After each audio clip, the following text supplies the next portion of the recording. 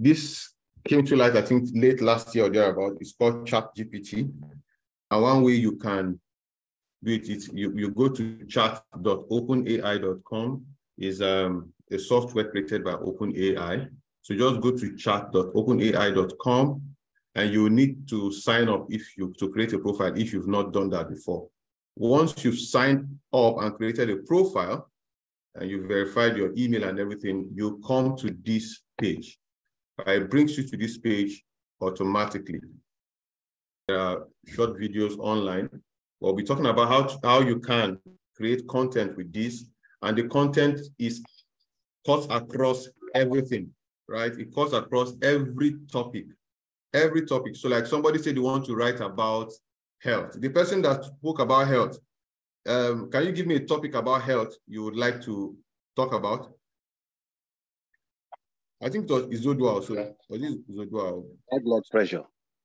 High blood pressure, right? So I could simply come here. You want to write on high blood pressure. I could just do high blood pressure. I could just put high blood pressure and click on enter. And it's going to write something for me on its own on high blood pressure. You see that? So I'm generating contents in practically minutes or seconds that prior to this time, I have to crack my head to write about high blood pressure. Can you see that? Now, an advantage of this over other search engines like Google, Bing, or all the web and the likes. Let's search the web here so that you have an example of what I'm saying. This is Bing. Bing will give you so many things that you have to go and be clicking on them one by one to read. Or perhaps if we go to Google, let's go to Google and see what Google will give us. Still high blood pressure, and I'm going to Google, and I'm clicking on it, right? I'll have to go and read all of these things and then begin to gather them together to write a write-up. Let's see another search engine, all the web search engine.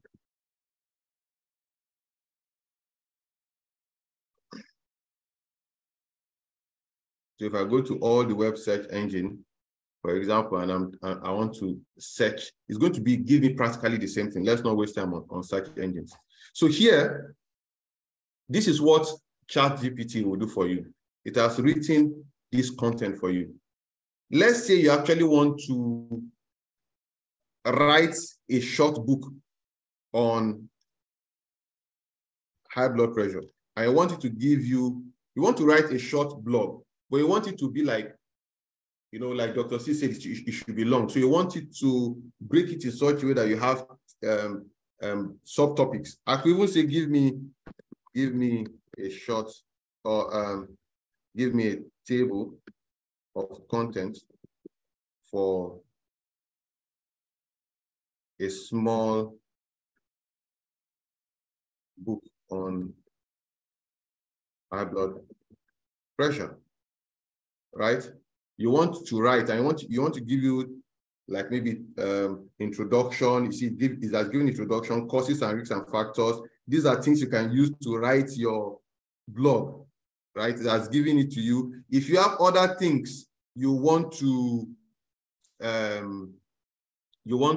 add, let's say you know something and that thing is not part of the 8 things it has written here, right? For example, it gave you symptoms and diagnosis, complication of high blood pressure. Maybe there's a particular topic that you know and you want to add. Let's say hereditary, right? Or something else on high blood pressure. Let's say link between high blood pressure and my parents, which is just another word for hereditary, right?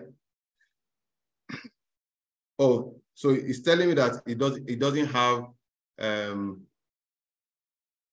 I can't give anything about my direct parents. That's because of my choice of word, my parents. I can rephrase this, I can re-edit it, but let's see what he wrote. As an AI language model, I do not have access to personal information or medical issues. However, now, which is the point I wanted, it is important to know that high blood pressure can have a genetic component, right? So notice what I wrote here.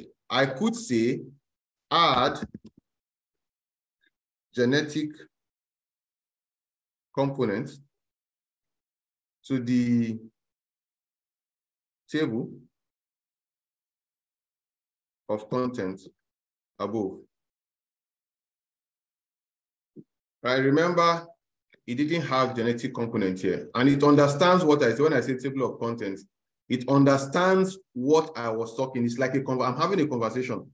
I mentioned table of content here, and in between we had another topic, and then I say add table of content. Now it's going to try and see a way it can squeeze in table of content into this genetic relationship, rather, into that table of contents that I've put in so far. So you see here, it has added genetic component of high blood pressure.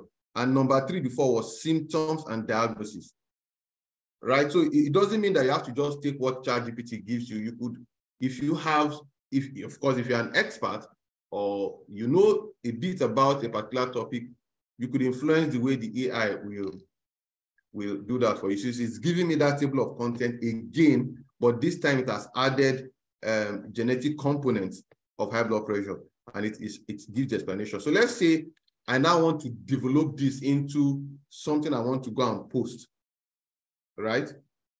Let's wait for it to finish. So let's say you want to write on health. You basically have enough things to write on. But say you don't have the time. You don't have the time to do all of this. It's even giving us the conclusion. You don't have all of the time to do this. So we now have 9 points here as against 8 previously, right? Because we modified the response. Let's say I want to actually develop these topics one by one. For the sake of time, let's just quickly go to number 7. And I'm just picking number 7 randomly. So the same thing I'm doing for number 7, I'll assume you can do for number 1 to 9, right? I can say develop number 7 in about 200 words, right? Again, the AI will understand what number 7 is all about. And number 7 is talking about medication of high blood pressure. Instantly, it is starting on medication and is breaking it, and it can put it in about 200 words for me, right? So here you can see that I can practically write, if you have 30 minutes of your time, you could write something every single day and then go, of course, what you should be writing on should be something that you have done your research on from Feedy Research and every other tool we were given. Now it has written something for me on high blood pressure, talking about the ACE inhibitors and the likes. If I wanted to increase this thing more, right? If I wanted to reduce, I can say, okay, reduce the words to 50, right? I wanted to reduce what it just did now, reduce it to just 50 words as against 200. This AI will do exactly the same thing, right? It's very, very interesting. Now it wrote in 200 words, it will summarize this and just make it in 50 words for us. So you can actually sit down and generate a blog. So you see bloggers, you see all those people doing write-up on MTN and some other things or whatever topic. Now you don't have to crack your head to do that. It has just summarized those 200 words into 50 words right before your very eyes. Now it gets interesting. You don't know anything about coding, and we have our coding instructor here. I doubt if you can do complex one, but let's say I wanted to write a code in Java to add 5 numbers and find the average. I don't know anything about coding. I know something about coding. I don't want to bug myself, right? It can actually write the code for me in Java, right? It will write it, and up here in this window, you can see the copy code. All I need to do is copy that code and paste somewhere. So this is it. It has written. If I say, okay, I don't want, write it in Fortran, write this in Fortran, right? I want you to put it for me in Fortran. It will basically write that same code in Fortran. You can write it in practically any language that exists, best to my knowledge. Right. So you want to talk about Forex trading, look at some of the things I've done research on: aliens on Earth, biblical positive thinking, trading for prop firm, high blood pressure, right? Colorful children images, so many things you can write on, right? If you are looking for images, very colorful images to add to your write-up, right? So let's say I've done a write-up on high blood pressure. I can tell it to give me suggest colorful or description, right? Say you don't know how to draw, but you can tell Chatgpt to write a description of a drawing for you. Suggest colorful images that will illustrate high blood pressure.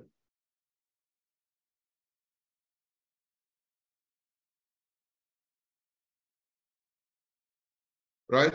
I could tell Chatgpt to do that for me. It's going, I want it to suggest colorful images. So he said, does it have the ability to create images? Of course, I know.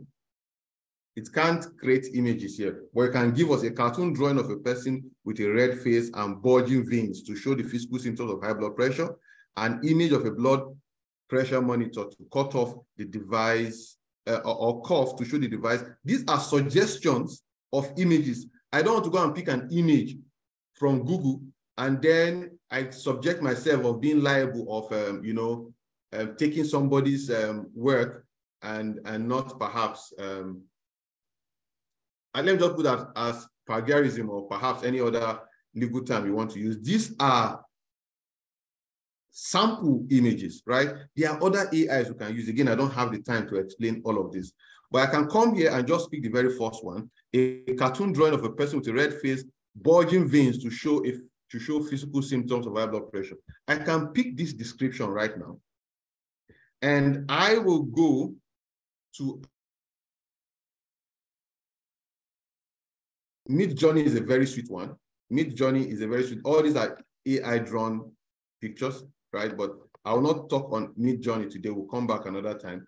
This is another one, image creator, IMG creator, right? I can come here and put that description. I want to draw, but I don't know how to draw. I want to create an image. That description from Chatgpt, I'll put it here and click on create, right? And I click on create. It's going to generate a cartoon drawing of a person with a red face and bulging veins to show symptoms of high blood pressure. So I'm using AI to practically generate, this is a cartoon figure, right? Showing exactly what I want.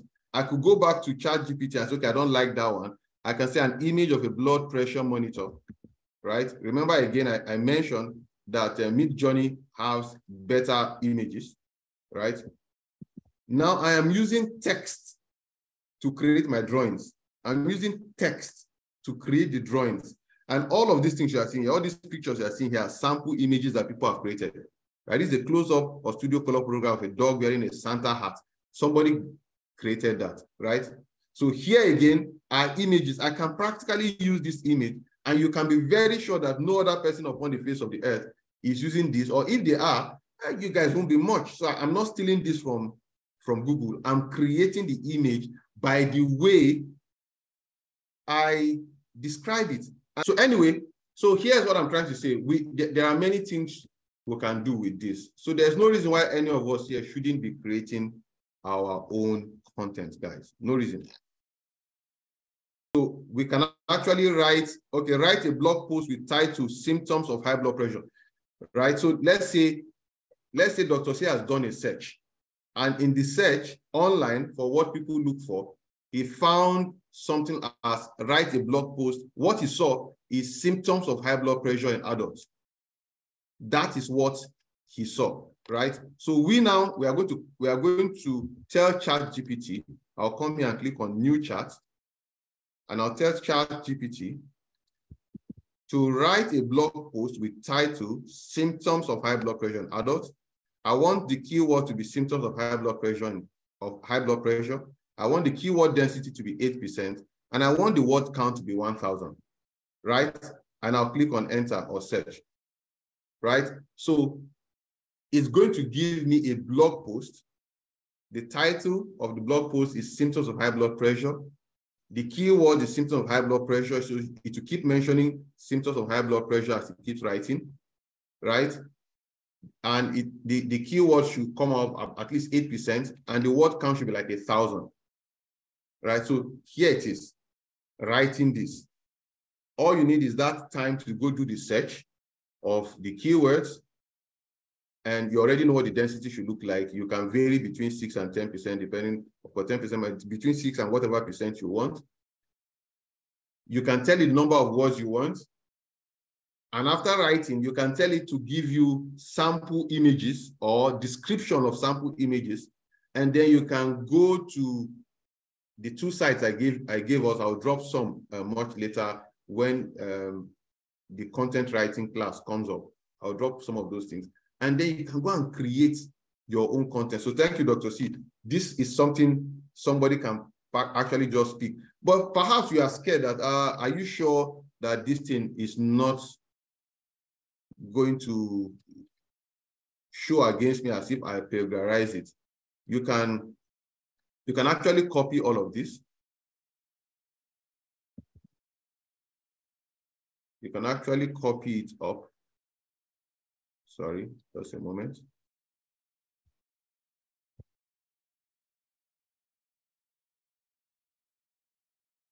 You can actually copy this and go to some other, there are other websites you can go to. I think here is one, plagiarismdetector.net. I can come here and paste what I just did now and press and ask it to check if, I can say check plagiarism. Just click on it. It's going to check to see if this has been plagiarized. So it's checking for me. So I know that I'm writing a completely unique document, a completely unique write-up. And nobody's going to come up later on and say you stole my write-up, right? So you can do that. Of course, there are some other sites where even if you find certain percentage plagiarism, you can click on make it unique, like here, this point here, and it will clean it up for you and make your write-up look very unique. You can claim ownership of that write-up 100%. So let's see, it's about 71%. Let's see if it has copied anything from anybody, anywhere upon the face of the earth, so long as it's on the internet. So things are easier with AI. The issue is, are you willing to spend some time to learn it? Like I mentioned in the content writing introduction class, the instructor and some other persons I'm bringing to teach us content writing, they make about $1,500 to $2,000 every month, and some traders sitting on their bum every day, 32 days in a month, are not making it. So this was just plagiarized. It just found 4%. And that's because we even made it 1,000 words. And look at high blood pressure, also known as hypertension, is a common condition that affects millions of adults worldwide. That is the only thing you can find in any other write-up on the internet, right? That looks like it copied something. Very interesting. It is 96% unique. You can take this anywhere, and this is your unique write-up. And we did all of this in less than 2 minutes. In less than 2 minutes. Dr. C, I want to stop here so that I will not go too far. We can always come back and talk about it. But the name of this app is called Chatgpt. Just go online or click on openai.com and go create a profile. And I'll be very happy if we can start generating content. So I know that I'm writing a completely unique document, a completely unique write-up, and nobody's going to come up later on and say you stole my write-up, right? So you can do that. Of course, there are some other sites where even if you find certain percentage plagiarism, you can click on make it unique, like here, this point here, and it will clean it up for you and make your write-up look very unique. You can claim ownership of that write-up 100%. So let's see, it's about 71%. Let's see if it has copied anything from anybody, anywhere upon the face of the earth, so long as it's on the internet. So things are easier with AI. The issue is, are you willing to spend some time to learn it? Like I mentioned in the content writing introduction class, the instructor and some other persons I'm bringing to teach us content writing, they make about $1,500 to $2,000 every month, and some traders sitting on their bum every day, 32 days in a month, are not making it. So this was just plagiarized. It just found 4%. And that's because we even made it 1,000 words. And look at high blood pressure, also known as hypertension, is a common condition that affects millions of adults worldwide. That is the only thing you can find in any other write-up on the internet, right? That looks like it copied something. Very interesting. It is 96% unique. You can take this anywhere, and this is your unique write-up. And we did all of this in less than 2 minutes. In less than 2 minutes. Dr. C, I want to stop here so that I will not go too far. We can always come back and talk about it. But the name of this app is called Chatgpt. Just go online or click on openai.com and go create a profile. And I'll be very happy if we can start generating content.